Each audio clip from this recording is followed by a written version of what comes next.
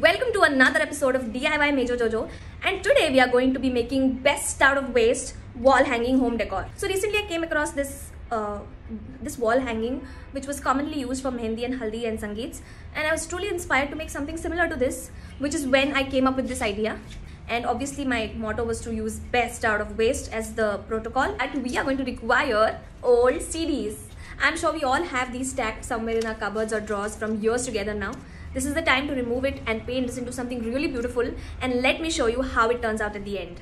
Let's begin by the requirement list. First requirement is obviously old CDs. You can take as many as 4 or 5 because that's the bundle that we need. We get these wool in our stationery shops, and I think I've bought 3 colors, about 10 rupees each, this roll, or you can find a bundle on Amazon too.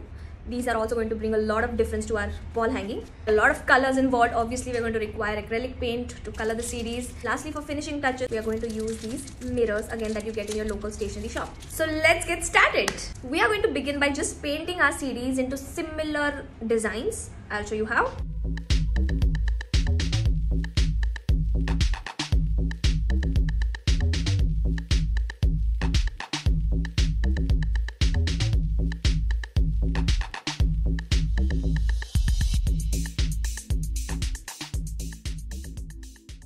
Now that our CDs are painted, we are going to go in for our finishing touches.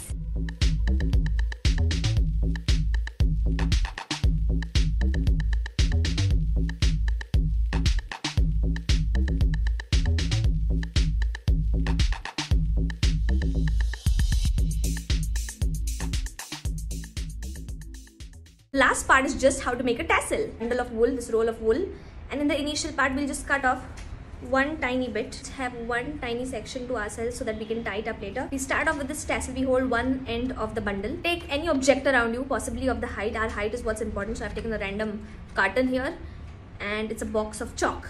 You hold it on one end and keep rolling, say n number of times. 1, 2, 3, 4, 5, 6, 7, 8, 9, 10, 11, 12. This was, and we jump. Yep. Aim it off. All you got to do, remember we took a tiny piece earlier. Just pull this out. Pull this out of space. So we have a bundle, and with the help of the tiny piece we cut before, we'll tie up this one end. Super easy. Yes, there we go. Yes, okay. All you gotta do is cut these off. Level it and cut them off. And here's our tassel. We have to make many such. All we have to do is stick this with the cello tape on the back of our CDs. What will look like, I just stuck it with cello tape at the back. Let's give it some length and let's see how the final look is like.